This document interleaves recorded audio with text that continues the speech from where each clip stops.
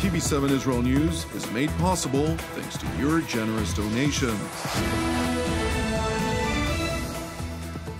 Shalom and good evening. This is TV7 Israel News broadcast to you from Jerusalem. And in today's top stories, IDF Chief of General Staff Lieutenant General Aviv Kochavi warns Israel may be forced to launch yet another offensive military operation in Gaza.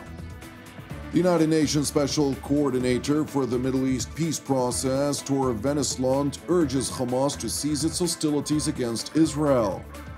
China voices support for what it calls Palestine's just cause for fighting for its national rights. The Israeli Defense Forces are forced to contend with 6 active theaters from which continuous and unrelenting threats are threatening the security of the Jewish state and the peace of Jerusalem. Speaking at a ceremony marking the arrival of Nitzachon, a 4th Sal 6-class corvette from Germany to Israel's naval port in Haifa, IDF Chief of General Staff Lieutenant General Aviv Kochavi highlighted the paramount necessity to continually enable the qualitative edge of the Israeli military. המציאות שאיתה צה"ל מתמודד היא חסרת תקדים, פשוט חסרת תקדים. 6 זירות פעילות כל הזמן, ללא הפסקה וב6 ממדים. זו לבדה סיבה לקיים כאן צבא איכותי. בצפון אנו מתמודדים מול צבא הטרור של חיזבאללה ומול הניסיונות של האיראנים להתבסס הן בסוריה והן בלבנון. באיו"ש אנו פועלים לילות כימים למיגור הטרור ולשמירה על השקט. ובגזרת הדרום אנו עומדים פעם אחר פעם מול ניסיונות חמאס לפגוע בביטחון אזרחי מדינת ישראל, ועדים לאחרונה לחיכוך הגובר, בו גם, לצערי הרב, איבדנו את לוחם מג"ב, סמל ראשון, בראל חדריה שמואלי, זיכרונו לברכה. In light of rising tensions along Israel's southern front with the Hamas-controlled Gaza Strip, General Kochavi highlighted that unless the Islamist terror group in Gaza ceases their hostilities toward the residents of southern Israel, the IDF may be forced to launch yet another offensive military operation. כוחות צה"ל שבמהלך השנה החולפת מנעו חדירות וסיכלו פיגועים רבים, ימשיכו לעמוד על המשמר ביבשה, באוויר ובים. ידעו תושבי רצועת עזה שמציאות חייהם יכולה להשתנות לחלוטין, ואיכות חייהם יכולה להשתפר באופן ניכר, אך היא לא תהיה כזו, כל עוד יימשכו פעולות הטרור מכל סוג שהוא. שקט וביטחון יאפשרו שיפור בתנאים האזרחיים, אבל הפרות סדר וטרור יובילו לתגובה חריפה עד כדי מבצע. כבר עם סיום מבצע שומר החומות, החל צה"ל להיערך למערכה נוספת. שיפרנו ואנחנו ממשיכים לשפר את כושר התקיפה שלנו ברצועה ומשפרים את התוכניות המבצעיות. אם השקט בדרום לא יישמר, לא נהסס לצאת למערכה נוספת. ואם נידרש לה, אני יודע שכל הזרועות, וביניהם זרוע הים, ערוכה ומוכנה לקחת חלק במערכה, כפי שלקחה בהצלחה יתרה במבצע שומר החומות. In response to the warnings leveled by the top Israeli officer, Hamas's military wing, the Zaldin al-Qassam brigades, released a statement in which they claim to be prepared for yet another round of hostilities. Turning to the United Nations headquarters in New York, where a Security Council session on the Middle East was held last night, during which the UN Special Coordinator for the Middle East peace process, Wennesland, warned of the tense situation between Israel and the Islamist organizations in the Gaza Strip. Over 3 months have passed since the deadly escalation between Israel and militants in Gaza, and the situation remains tense. In response, the UN continues to engage with all sides to maintain calm and provide urgent assistance to the Gaza's residents. Concerning level of violence continued throughout the occupied Palestinian territory during the reporting period. In Gaza, militants launched incendiary balloons on multiple occasions and 1 rocket towards Israel. The rocket was intercepted, causing no damage, while the balloons caused several fires in areas around the Strip. In retaliation, Israeli Defense Forces fired some 37 missiles against Hamas targets, resulting in damage but no injuries.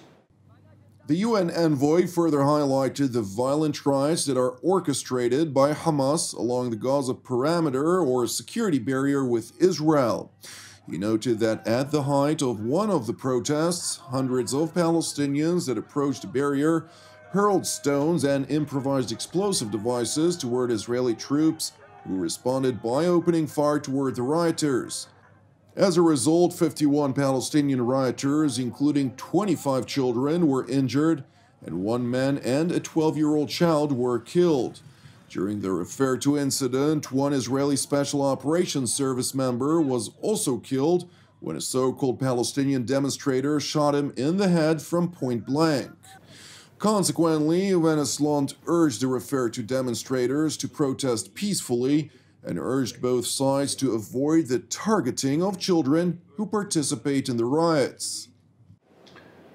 I reiterate that children must never be targeted nor put in harm's way, and call on all sides to show restraint, avoid provocations at the fence, and keep the protest peaceful. I must also see Hamas and other armed groups stop the launching of incendiary devices, rockets and mortars, and end the military buildup.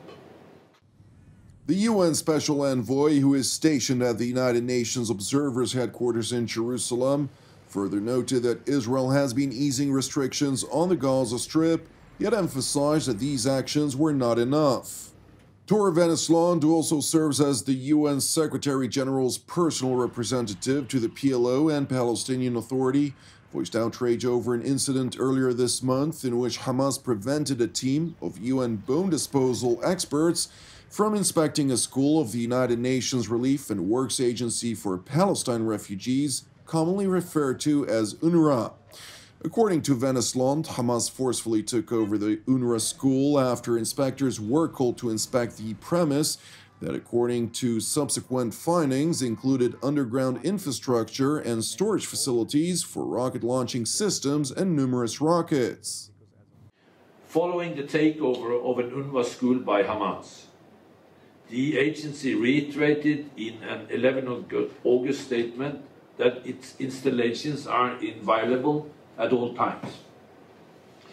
The agency protested the takeover and condemned the existence and potential use of structure, including tunnels under its premises, in the strongest possible terms.